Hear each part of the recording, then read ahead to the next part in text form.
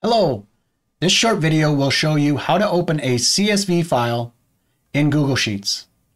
All right, let's go ahead and get started then. So here you can see that I have an empty Google Sheet that sits inside of my Google Drive.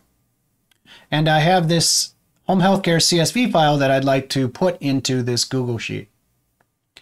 To do this, I'm going to select File, Import. And I can get a file in a variety of ways from my Google Drive, or I could do an upload here.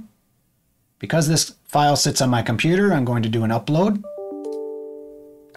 So let's go ahead, and next step then is to drag my CSV file onto this window.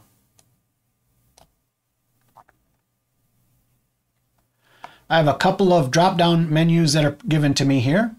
One is for where I would like the file to be placed. And I would just like to replace this sheet that I'm currently on. And the other is the separator type. So we can have Google Sheets detect that automatically, which for a comma separated values file, it'll be able to do that easily.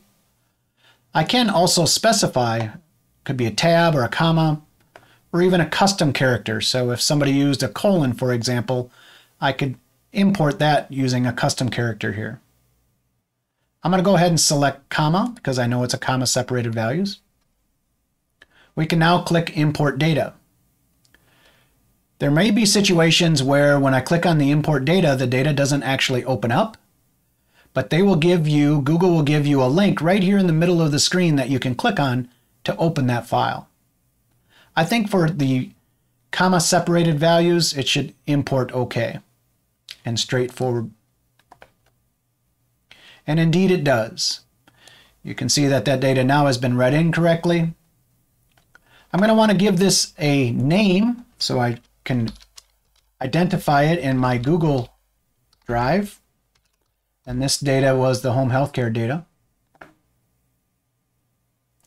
Okay, then that does it for importing a CSV file into Google Sheets. Thank you. Have a good day.